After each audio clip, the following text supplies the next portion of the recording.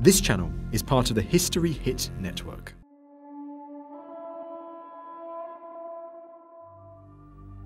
This is the story of a fight to the death. It would not result just in the death of a man, but of a whole city and the culture that went with it. This is the story of 100 years of struggle, a struggle in which there could only be one winner.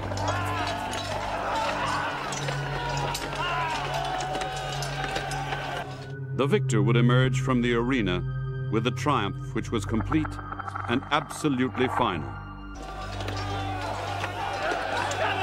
The loser would disappear for all time.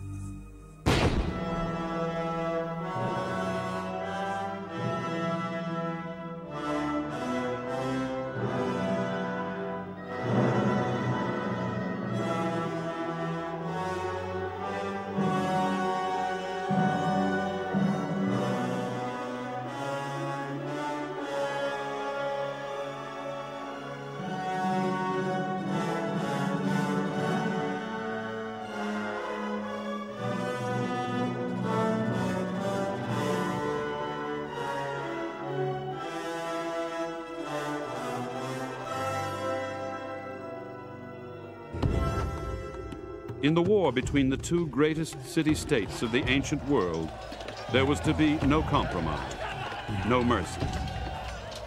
It was to be a struggle for the domination of the Western Mediterranean that could only end with the complete extinction of one through the victory of the other.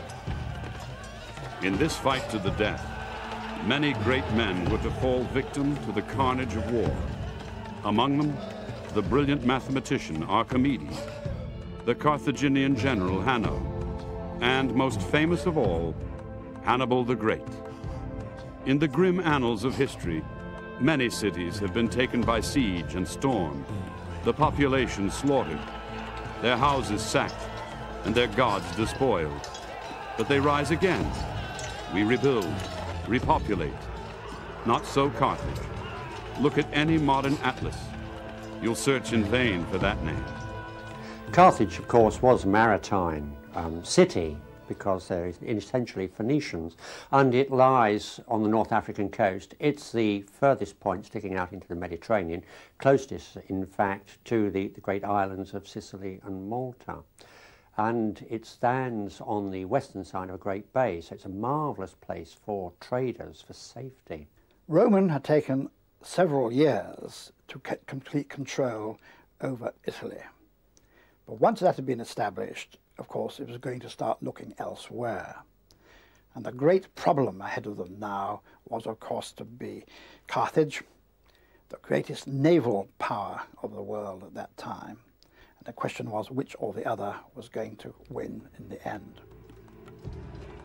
A once proud city, destroyed so completely it was never rebuilt. That chilling fact speaks volumes for the savagery of this conflict and the bitterness of the foes. Carthage has been a problem for scholars in Western Europe in the last 100 or 150 years. Carthage was seen in the late 19th century as a mercantile city in contrast to the mainly agrarian states of the rest of the Mediterranean, and it was therefore drawn into controversies of 19th century political history between, say, the landed aristocracy and the new capitalist merchants. People saw Carthage as basically a capitalistic trading city, its economy not based on the exploitation of agriculture, but rather on control of the sources of gold and tin from the Western Mediterranean. For almost 100 years, the conflict flared, engulfing land and people as the armies surged back and forth on the insatiable quest for power and land. But when the end eventually came, it would be terrible in its finality. History Hit is like Netflix, just for history fans, with exclusive history documentaries covering some of the most famous people and events in history just for you. Our extensive catalogue of documentaries covers everything from the rise of Hannibal Barca to the illustrious treasures of King Tut. So sign up today for broadcast quality documentaries uncovering the mysteries of the ancient world. We're committed to bringing history fans award-winning documentaries and podcasts that you cannot find anywhere else. Sign up now for a free trial, and Odyssey fans get 50% off their first 3 months. Just be sure to use the code Odyssey at checkout. Rome's obsession with the struggle was reflected in the popular phrase uttered by Cato, Delenda est Carthago. Carthage must be destroyed. For their part, the Carthaginians were equally dedicated to the fight. Their greatest general, Hannibal, summed up the importance of the conflict. We have accomplished nothing till we have stormed the gates of Rome, till our Carthaginian standard is set in the city's heart.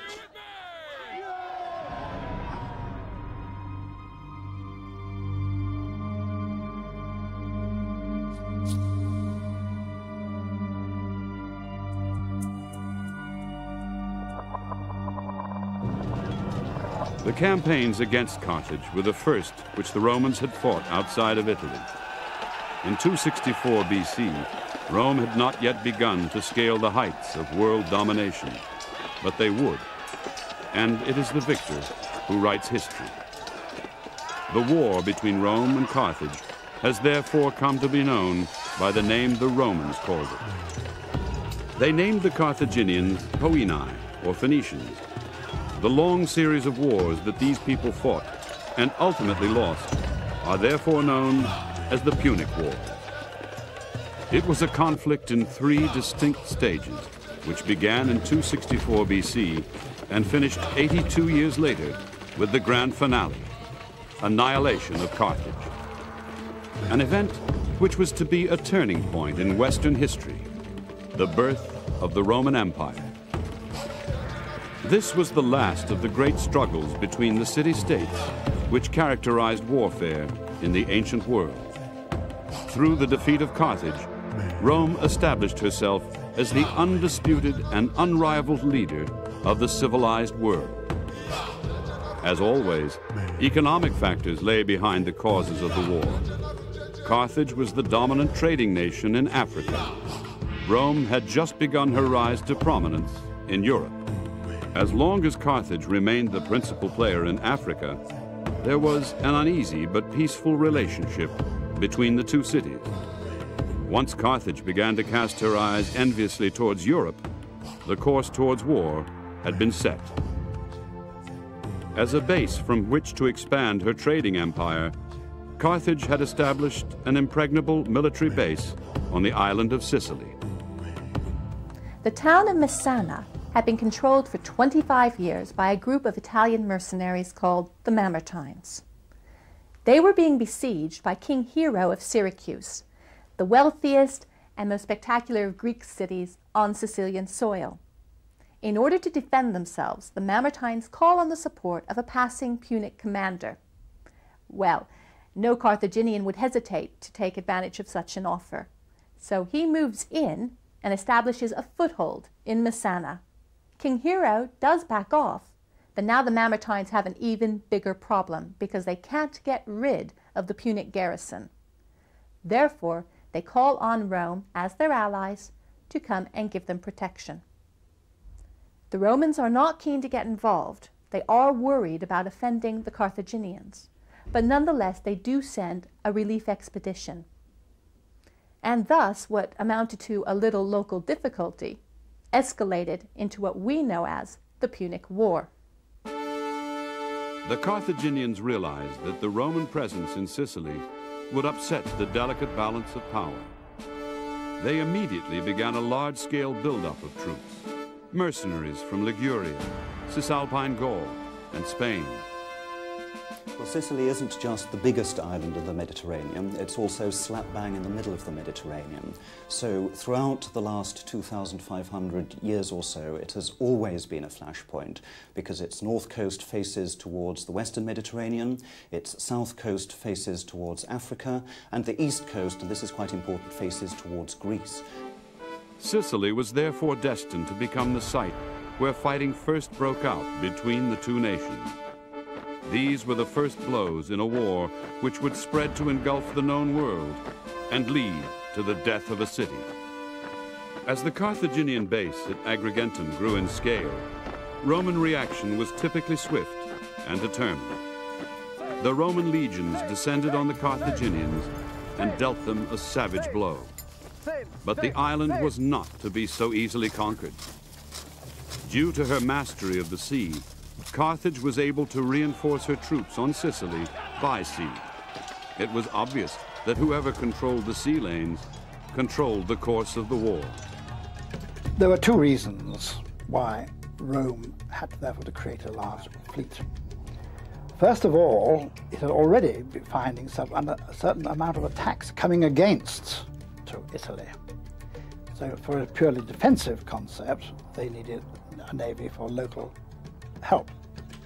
But really their main purpose, of course, was to create a large and powerful navy which could go across the whole of the sea and therefore take the war to Carthage. The Romans knew that to be successful against Carthage, they had to become masters of a new arena, the sea. To defeat Carthage, a powerful navy was a necessity. These ships were to become the best of the great Roman navy. The sleek craft went a long way to extending the Roman influence to all corners of the known world. Below decks, however, conditions were a living hell. Unlike the fleet of the Greeks, which were crewed by free men who drew wages, the Roman ships were powered by slaves. It is almost impossible to comprehend the sheer misery of what life must have been like for a galley slave. Chained in position in a dim, rancid, claustrophobic environment, these poor souls were ordered to row continuously at the whim of their cruel masters. However barbaric and inhuman this system was, as far as the Romans were concerned, the end justified the means, and the galleys were the means to achieve the greatest empire the world had ever seen. When we try to find the remains of the Carthage, which the Romans sacked and razed to ground, it's the maritime element that we can find, because where the galleys lay, the ship sheds, they have been found and they've been excavated. So in fact we can, by measuring the foundations, the slipways there, we can tell exactly how large the Carthaginian galleys were, which fought against Rome and of course which lost. As one might expect, the start made by the Romans in the drive for domination of the sea was inauspicious. The first few encounters made the Roman navy look as green and inexperienced as in reality it was. But ultimately, this new force would bring to an end the Carthaginian command of the seas that had endured for centuries. The years of Carthaginian naval invincibility were about to be shattered. The first steps on the road to the destruction of a city had begun. After the initial setbacks, the Roman navy began to win the first few small engagements. This was enough to fuel the desire to take the battle into the very heart of enemy territory, Africa itself. These early successes at sea hid a greater threat for the Romans on land. Their forces were commanded by the Roman consul Atilius Regulus, a man whose arrogance was eventually to destroy Roman gains in Africa. He would allow victory to be plucked from his grasp. By his foolishness, he would prolong the life of the doomed city he had come to destroy. The Roman armies landed on the inhospitable shores of North Africa. From here, they could easily build a threat to Carthage.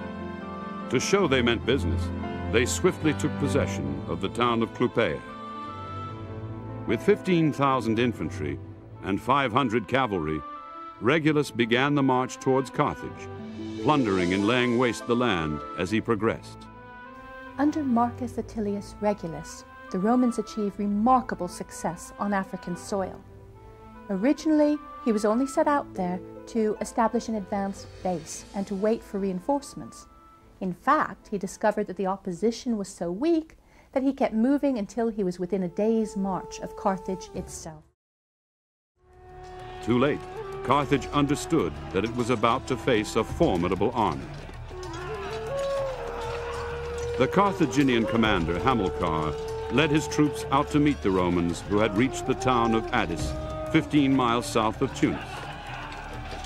They were to face an adversary who would one day come to dominate the world, a legacy which would derive from a mixture of brute force and cunning. The Romans were to show both that day.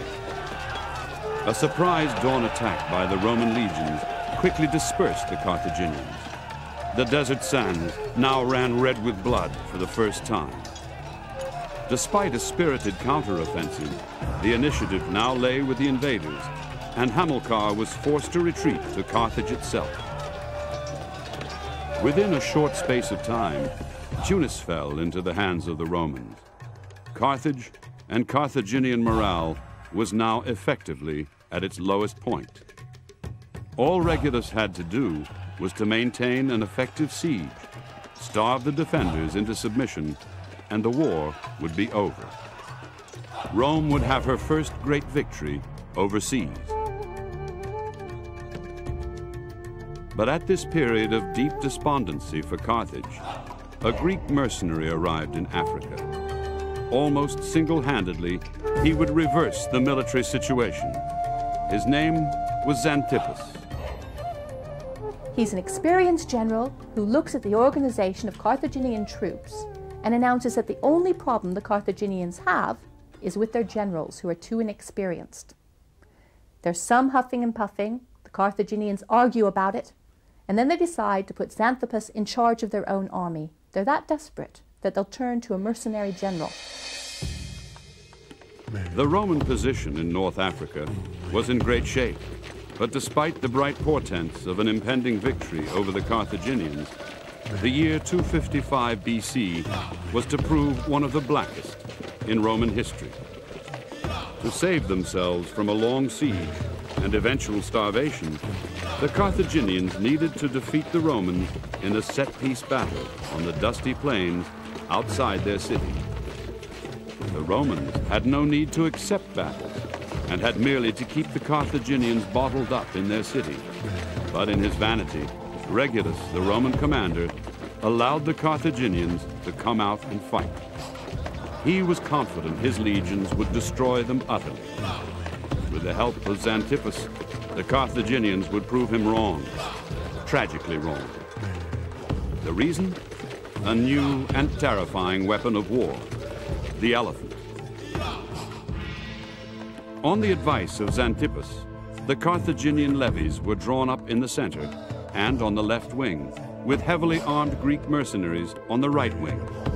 In front of each wing, a mixed force of horsemen and light-armed mercenaries were placed. And in front of the entire force was a line of war elephants. The Romans, unused to the sight of elephants in battle, were naturally nervous of these terrifying monsters. The nervous men deepened their lines, making them shorter.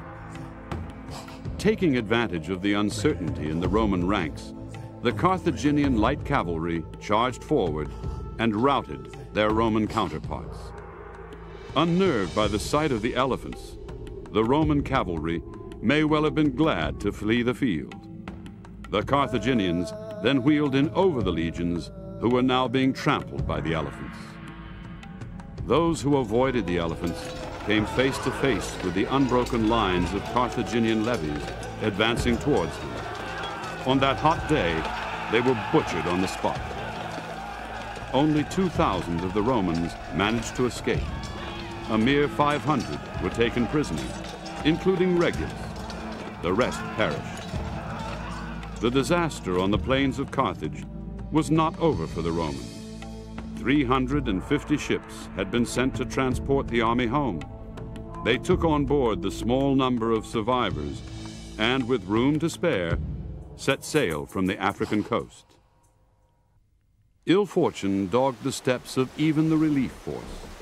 The fleet could not rest on the coast of Sicily, which was still occupied by the Carthaginians, and as they sailed southwards, they were caught in a tremendous storm. The fleet was decimated. Only 80 of the ships survived to see Rome again. The humiliation which Rome had received at the hands of Xanthippus fueled their desire for revenge. Robbed of her sea power, Rome struck back, near to home, on the old killing fields of Sicily.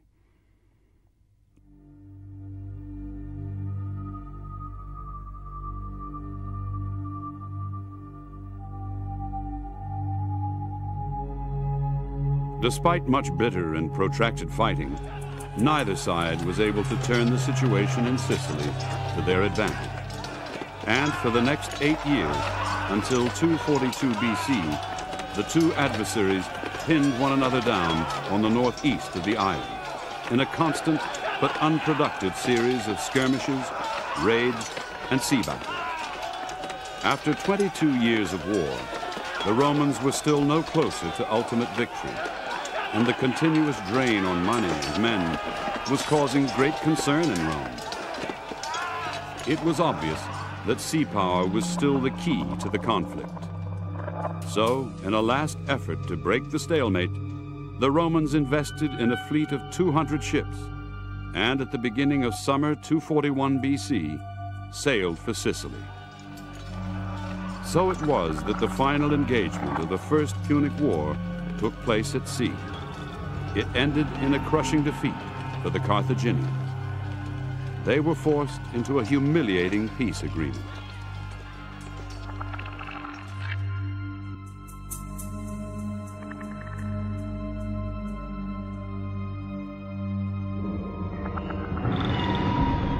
During the course of the First Punic War, the balance had swung in favor of Rome. Inevitably, the scales were to tip back the other way. One man was to play a greater role than any other. In the Second Punic War, a man rose to prominence who, with his ingenuity, courage, and resourcefulness, made his place in the history books secure. His name was Hannibal. As the fates swung back in favor of Carthage, his actions would take him to the very gates of Rome. Was Hannibal solely responsible for causing the Punic War? Was he driven by his hatred of the Romans? By desire for revenge from the First Punic War? Perhaps, but I think that neglects what his father and his brother-in-law were doing in Spain in the intervening period, conquering Spanish territories, and it also tends to diminish Rome's own responsibility for the Second Punic War.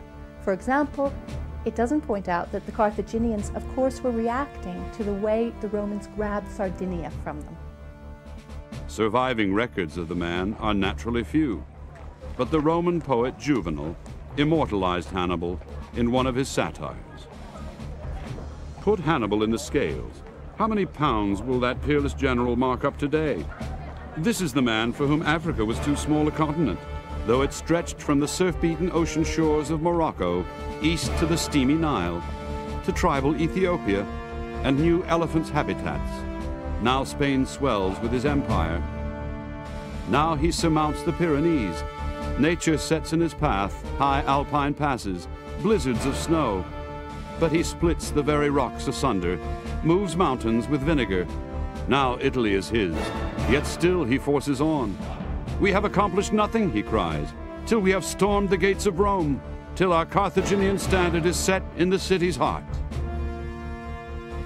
Well, the Second Punic War can be seen partly, of course, as a war between Rome and Carthage, but also as a war between one particular group of Carthaginian commanders, related, the family we call the Barcids, and Rome. And the war was fought on two levels.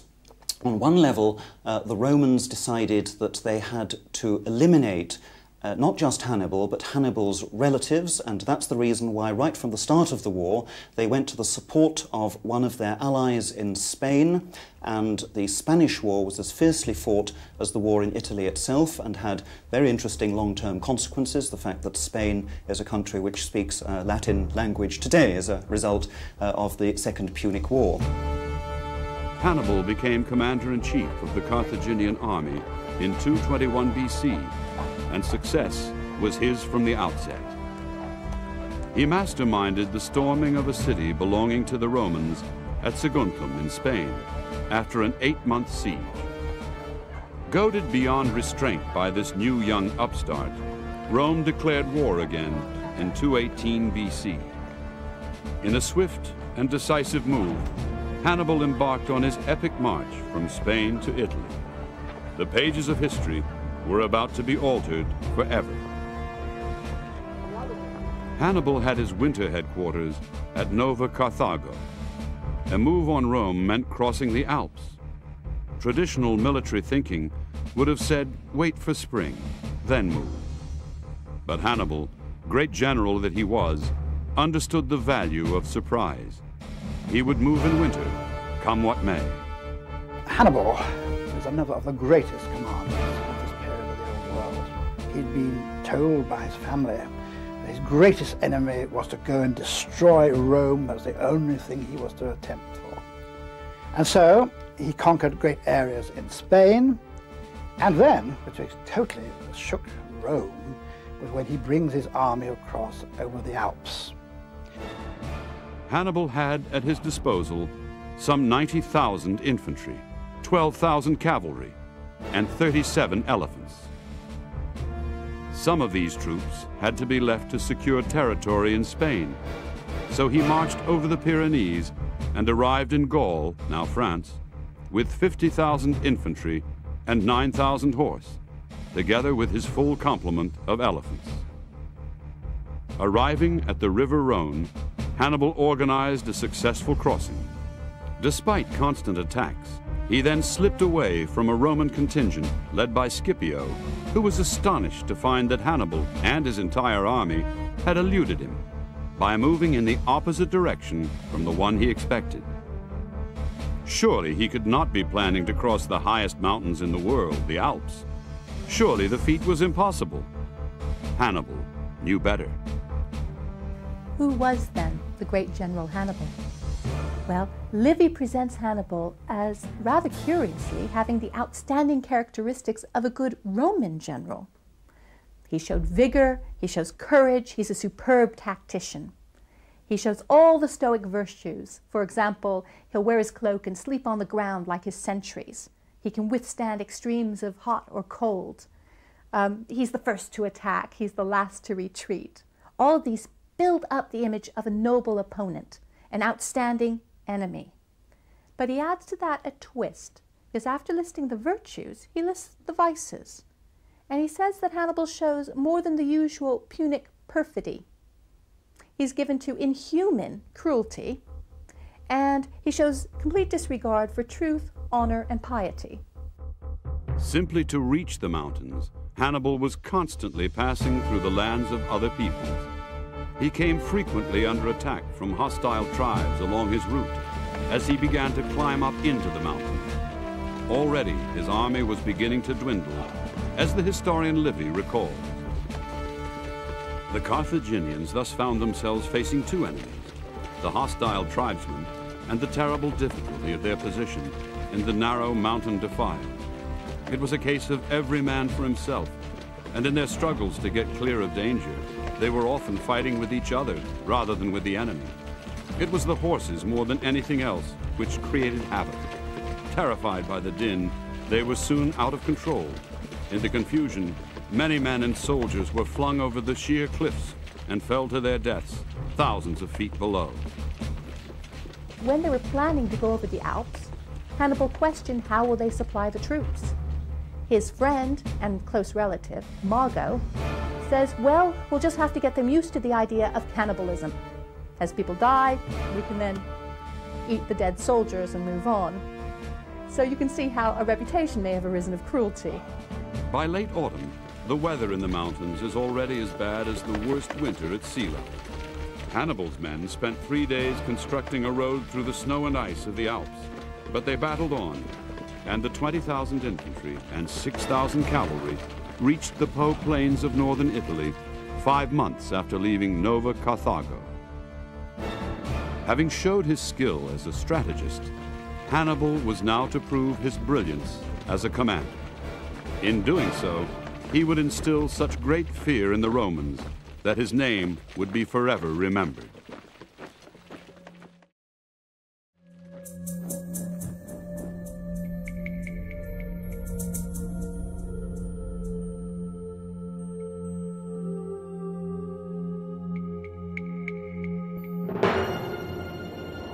In the first of his major battles of the Italian campaign, he inevitably emerged as the victor.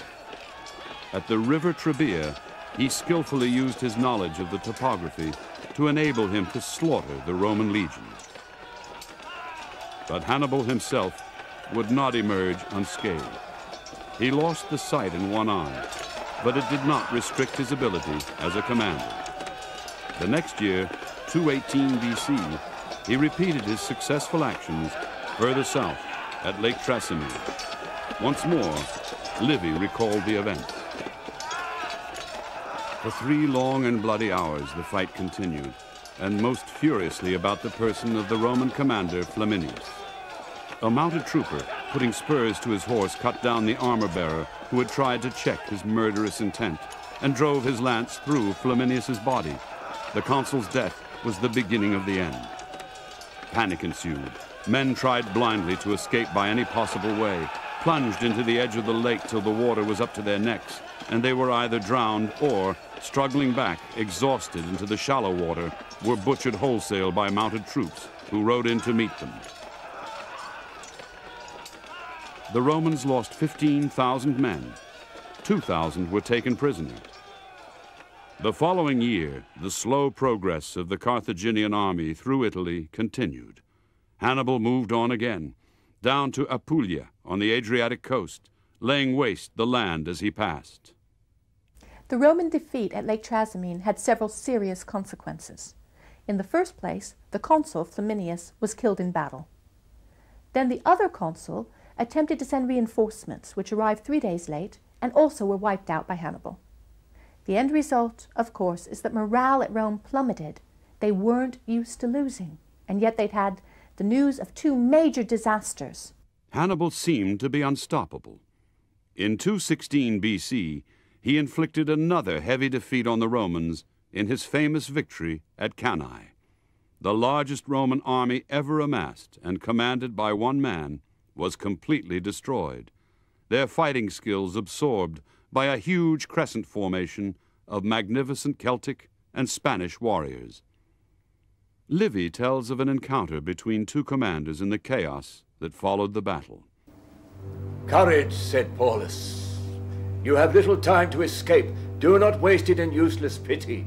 Get you gone and tell the Senate to look to Rome and fortify it with strong defenses before the enemy can come.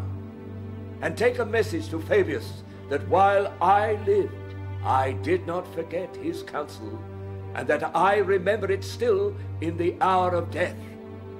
As for me, let me die here among my dead soldiers." The 2 men were still talking when a crowd of fugitives swept by.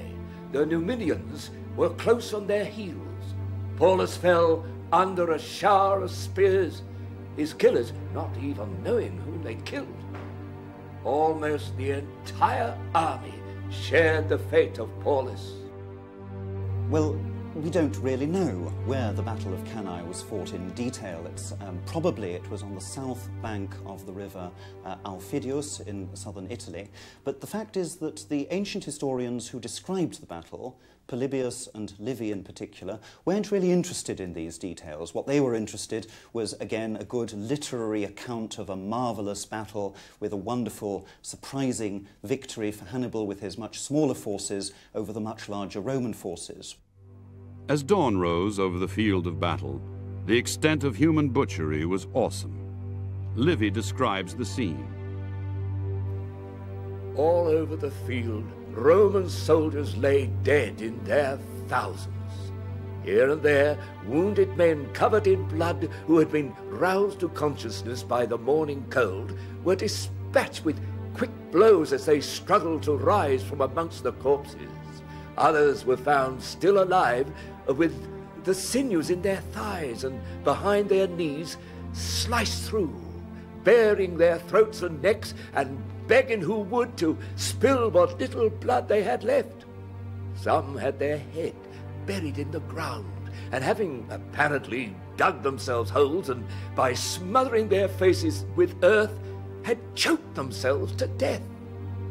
Most strange of all was a Numidian still alive and lying with nose and ears horribly lacerated underneath the body of a Roman who, when his useless hands had no longer been able to grasp his sword, had died in the act of tearing his enemy in bestial fury with his teeth. He had won an unbroken series of savage victories, but now Hannibal's touch began to desert him. Now he had his enemy at his mercy. Inexplicably, he did not capitalize on his successes at Cannae by marching on Rome. Instead, he allowed his men to spend time in the devastation of the rich Italian farmland. As they did so, the lazy progress of Hannibal's army through Italy continued. He made a rapid march on Rome, which of course was meant to shock the Romans, which indeed it did. It caused great panic. But there was never any question of him being able to march on Rome and taking it by force anyway. Town after town fell to Hannibal and his Celtic warriors, but the Roman armies facing him on the field could not pin him down to another major battle. Crucially, he did not make the lightning strike on Rome, which would surely have won victory for Carthage. Instead, he besieged Tarentum. This was to prove the largest city to fall to Hannibal. Its capture further reduced the waning Roman influence in the heel of Italy. But it was not Rome. By 211 BC, the moment arrived that all Rome had been dreading. Hannibal was finally marching on Rome, and this was to be a turning point in the war.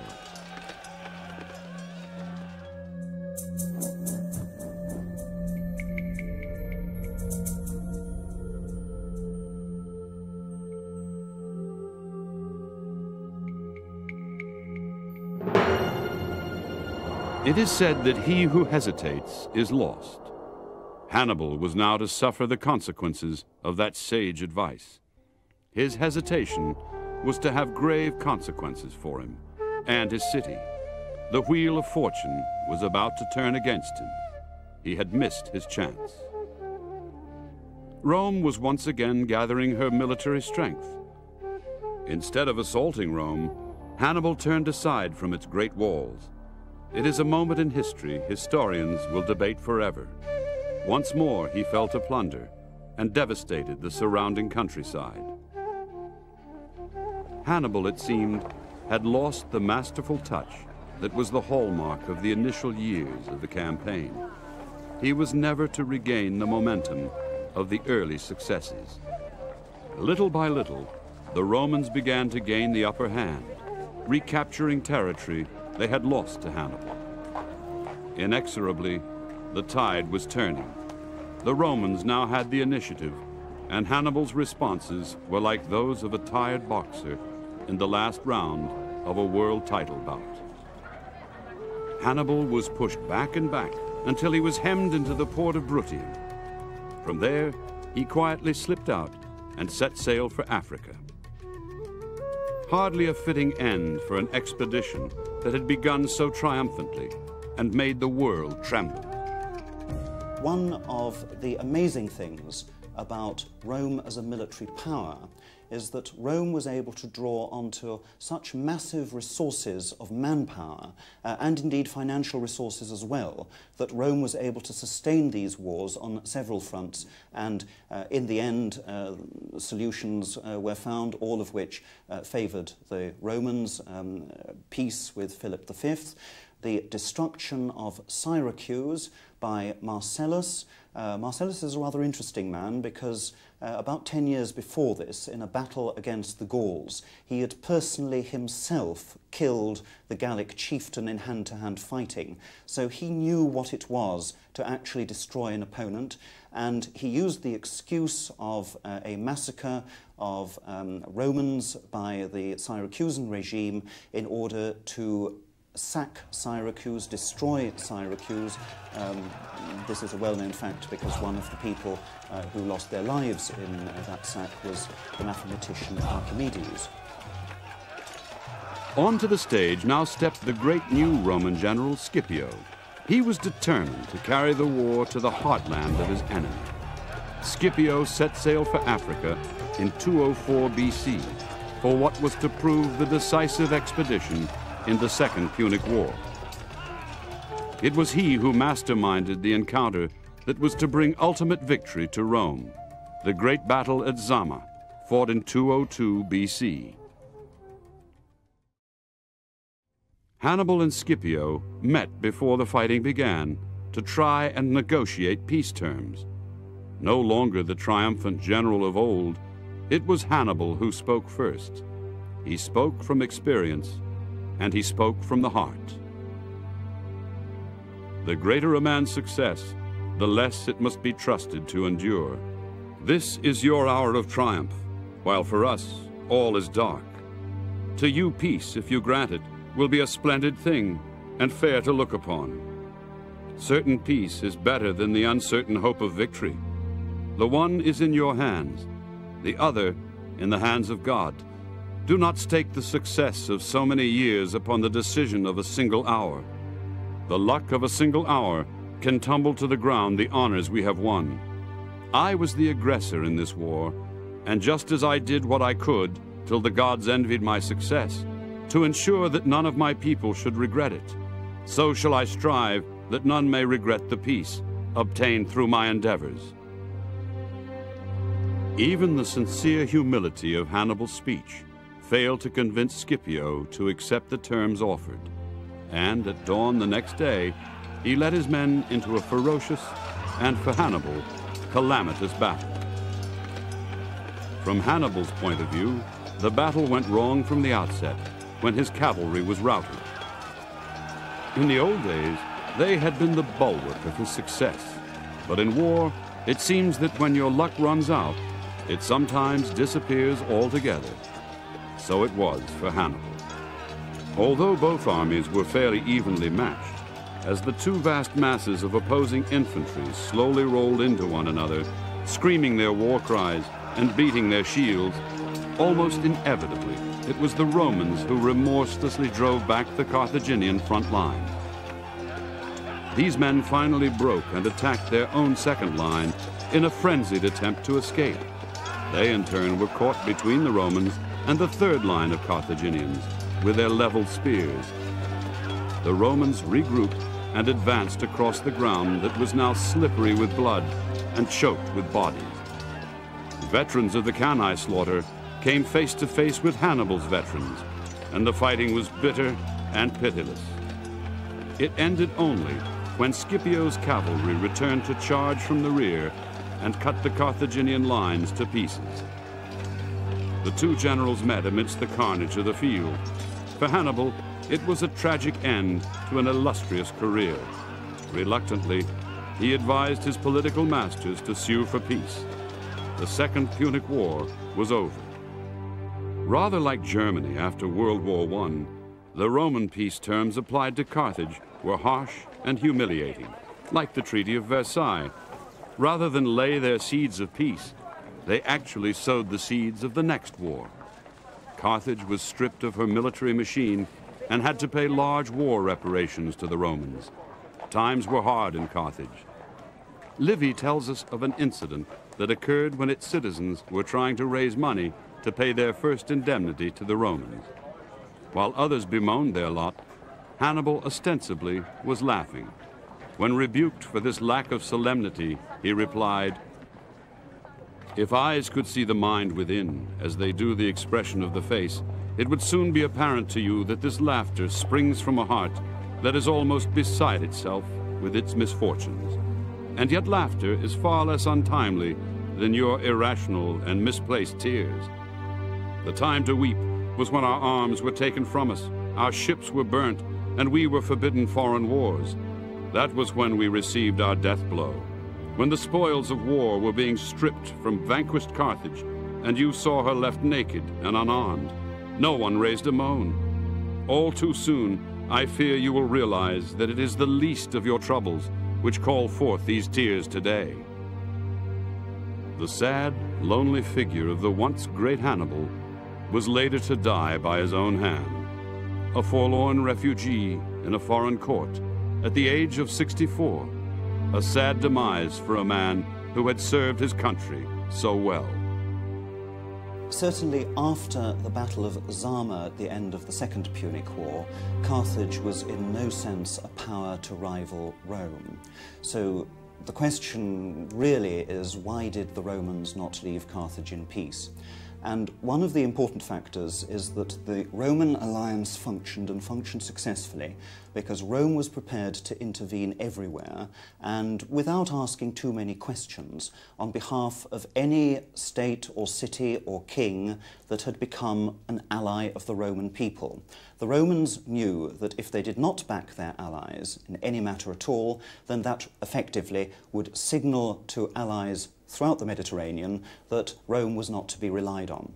So throughout the first half of the 2nd century, the Romans were prepared to allow their client king, an ally of Rome, Massinissa, in Numidia, that's modern Algeria, to be extremely horrid to the Carthaginians. And that meant that there came a point where the Carthaginians just couldn't put up with this any longer. For a proud nation like Carthage, for whom war had been a way of life for so long, an unjust peace did not come easy. The humiliating terms of peace reached at the end of the Second Punic War cut to the very soul of her people.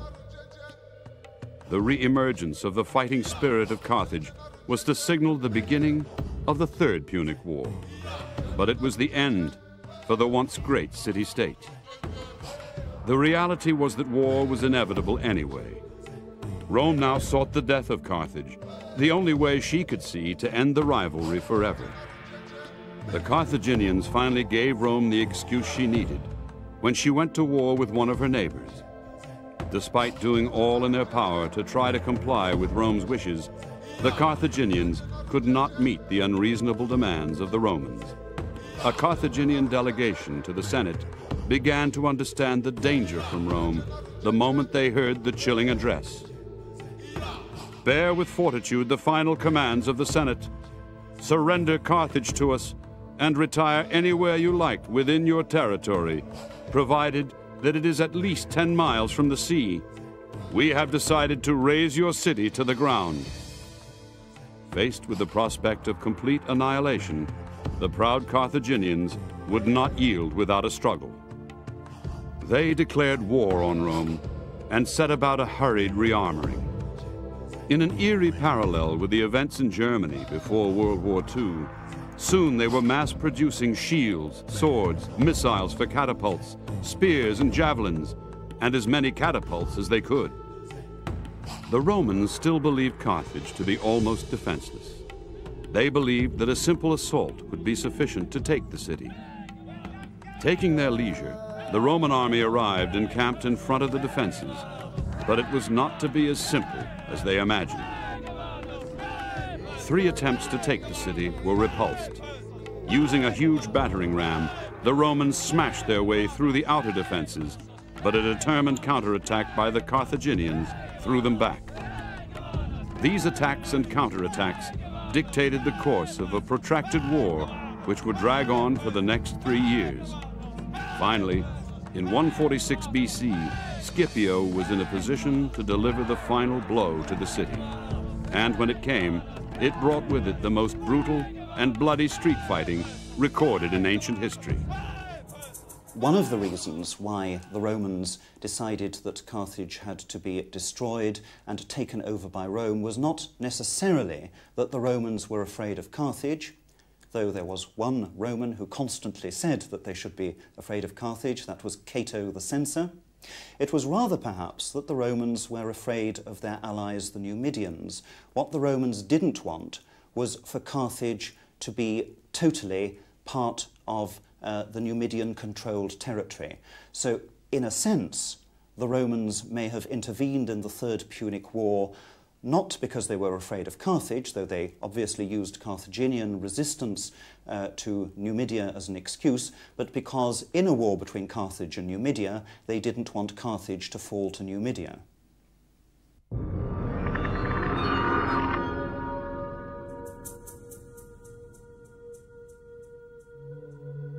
The final and grimmest task for the Romans was to attack the citadel. There were 3 steep streets leading up to it, each lined with houses, every one of which had to be stormed to eradicate the vicious resistance from within. Bodies fell from roofs and windows to be impaled on spikes or swords below. Roman assault troops flooded in wave upon wave of them, replacing exhausted or wounded comrades. Scipio ordered that all houses should be burned, and this brought new horrors. The old, sick, and infirm perished in the flames, while the living and the dead were piled into holes to make the roads passable. After 7 gruesome days, the Carthaginian commander Hasdrubal surrendered. With the fiery spirit which had made the Carthaginians worthy adversaries, his wife, in disgust, cursed her husband as a coward and traitor. Rather than enter upon a life of slavery, she killed her 2 children and threw herself into the flames of her burning city.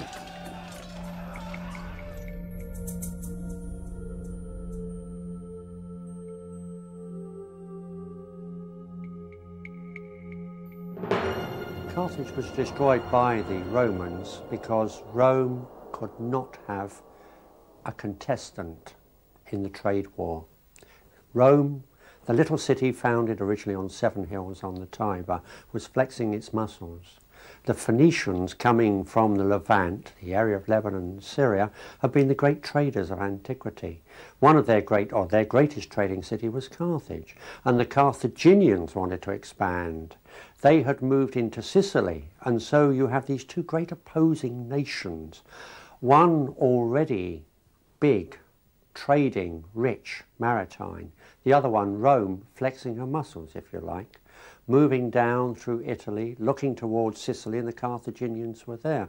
And this is why we had this series of Punic Wars. They're essentially trade wars and a war of supremacy, as indeed we know. Eventually Rome was master of the known world. For 10 days the fires raged. When the inferno subsided, Carthage had been wiped from the political map of the world. When we go back to Carthage nowadays, what we see are the remains of imperial Rome. Outside of modern Carthage is an area called Bursa. This is where we find the great amphitheatre, the baths built by the Roman Emperor Antoninus Pius in the 2nd century AD. So really, Carthage of the Carthaginians, you cannot see it except in the museum, in the material relics which have been found by excavation. Virtually nothing stands above ground. It was also to be excised from the geographical map too. Scipio is said to have spoken to the historian Polybius as they watched the destruction glowing in front of them. "Is this not a splendid sight?" asked Polybius. "A splendid sight indeed, Polybius," replied the Roman. "And yet I am in fear, I know not why, that someday the same order will be given to destroy my own country." Although it was yet some centuries off, the day would come when Rome too would feel the wrath of the invaders. Like Hannibal before him and the people of Carthage, Scipio knew only too well just how fleeting the favors of the goddess of war can be.